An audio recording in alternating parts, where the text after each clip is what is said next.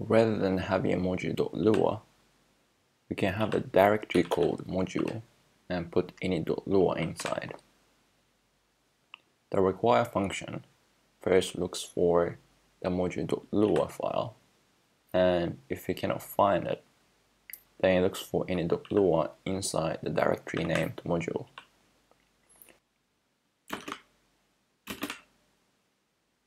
This way you can separate the modules into different submodules and group the related functions together. By putting another file in this directory, it becomes a submodule.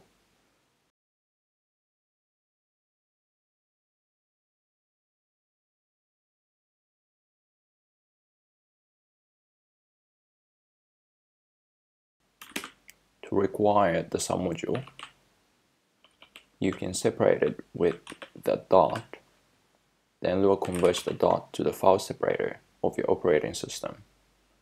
So on a Mac, putting dot or slash is the same thing.